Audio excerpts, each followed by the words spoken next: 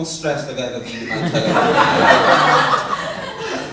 Some people, it's like, was it driving a car for the first time? I don't drive. Catching a bus for the first time?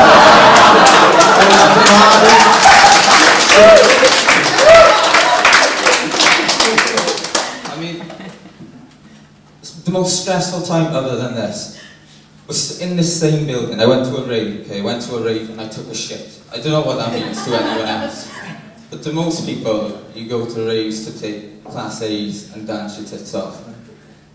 What happened with me was, I was dancing till 3 o'clock and then my tummy turned up to me and said, "Hey Paul, I'm about to have a connection with my arsehole." So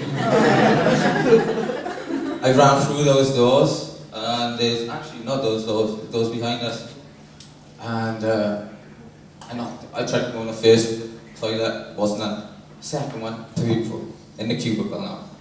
I've got some guy projectile vomiting, like it sounded like someone emptying an oil barrel. Like it was just like, it was so heavy, it was unreal. And then on the other side, I had someone chopping up some Charlie. Like I think it might be your boy over there, you know, it's a Brazilian girl, who knows? But anyway, I'm there in my safe zone, comforts around me.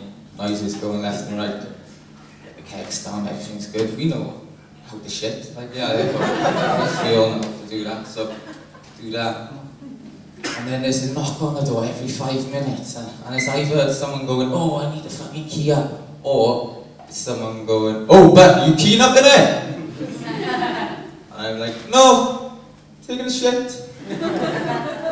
And you just see the bottom of his shoes as he stays there, you know. Obviously, security's got the steel toe caps on, and he just takes a whiff, and then he walks off.